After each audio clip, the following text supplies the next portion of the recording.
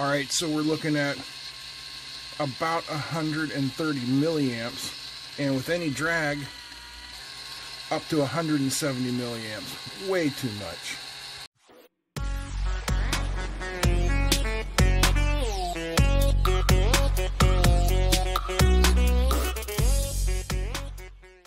Hey, what's happening, guys? You may recognize this little setup from yesterday's video. This is the DC motor with the Arduino RPM meter tachometer using the photo interrupter. And that's what we did in yesterday's video. If you haven't seen it, I'll link to it down below. And we powered the Arduino from the we powered the motor from the desktop power supply, and there's a reason for that. So let's bring in a meter. Let me prop it up so the bench lights don't make that little... There we go. Okay, so this is set up as an ammeter. Let's measure how much current this motor is taking at our 5-volt input. So we're looking at 135 milliamps, and if there's any drag on the motor, whoa, that's way no good for an Arduino that you only want to source 20 milliamps out of a pin.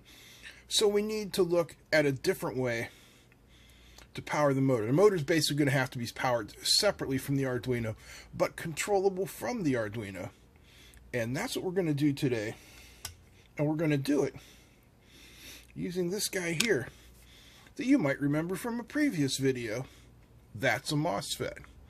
I'll link that video in down below. Let's hook this up so we can control this motor from the Arduino. Alright, so we're going to power the Arduino.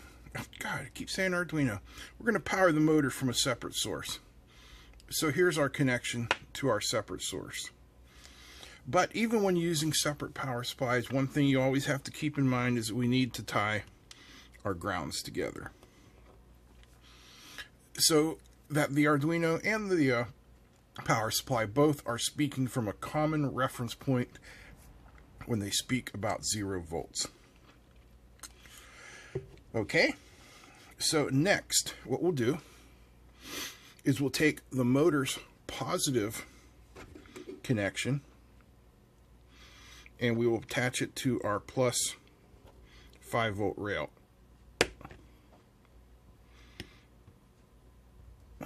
Okay. Then we'll bring in our MOSFET down here. Put it in here like so.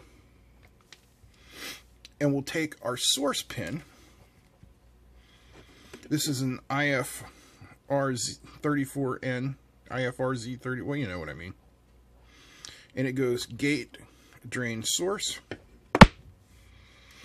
So we are going to source to ground. So we'll put a jumper from ground to our source pin like that.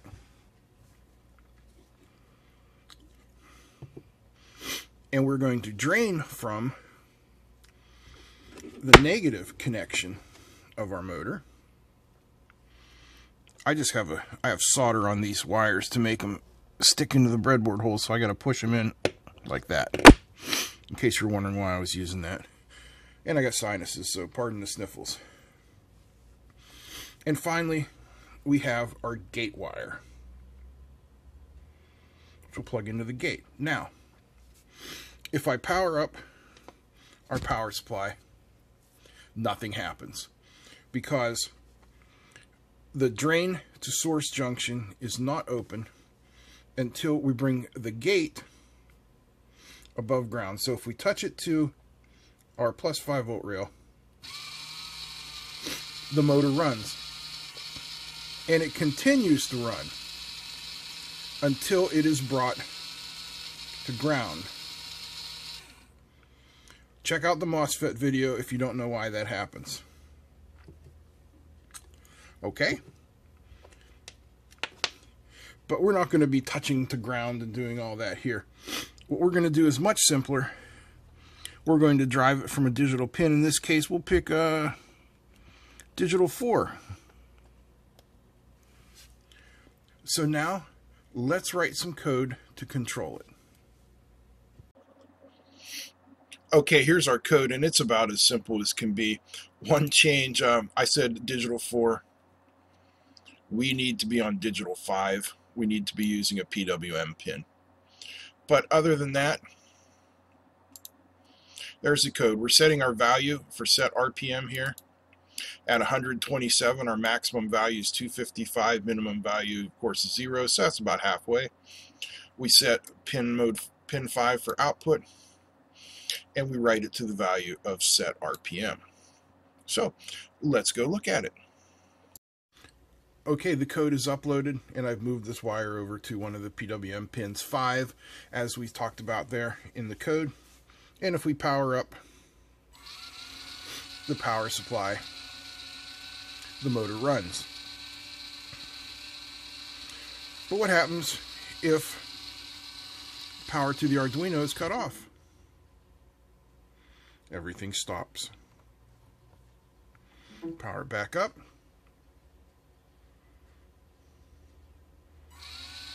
And there we go. Okay, so that's the way to control it at one particular speed. What if we want to control it at multiple speeds? Well, that's pretty easy too.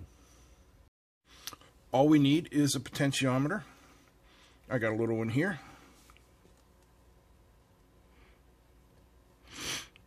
And we'll plug it in like that and hook up some jumper wires to it. So we will hook one side up to our plus 5 volts, like that. We will hook the other side to our ground, like that. And where they come together, the wiper, we will hook up to one of the Arduino's analog pins. In this case, we'll use pin A2. Now, when we adjust that potentiometer, we'll be able to control the speed of the motor. But first, we need to make a little adjustment to the code. So let's hop back over to the computer and do that. Okay, here's our updated code to control the RPMs. So you see now we initially are doing our set RPM at 0. And we've added pin mode A2 as input. Now we're going to create an integer called J, and it is going to be equal to the analog read of A2. And that's the actual read of that potentiometer. It'll vary from 0 to 1023. Then we're going to take our set RPM and map it to J with a minimum J of 0, a maximum J of 1023, and our output will be a minimum of 0 and a maximum of 255, the maximum value for the PWM. And then again, we will write to pin 5 that set RPM value, and we'll be able to control the speed of the motor using that potentiometer. All right, let's go look. Okay, our code is uploaded. Let's power up our motor power. Now our potentiometer is set at 0, so there's nothing there. As we increase it, do you hear the whine? The motor's getting ready to start. And there it is. Now, once we've overcome that initial inertia, we can slow it down pretty slow. And then we can take it all the way up to full power. And like you said, we're probably getting that 200 milliamps, but the Arduino isn't seeing any of that and is protected from the excessive current.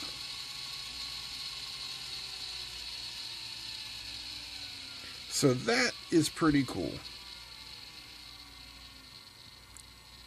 And now you guys know how to control your motor speed using a MOSFET, an Arduino, and PWM. If If you like that, give me a thumbs up. Feel free to comment, share. Don't forget to subscribe. Please check out the Patreon page. $1 a month to keep the channel alive. A big thank you to all my patrons. That's it. I'm out. Peace.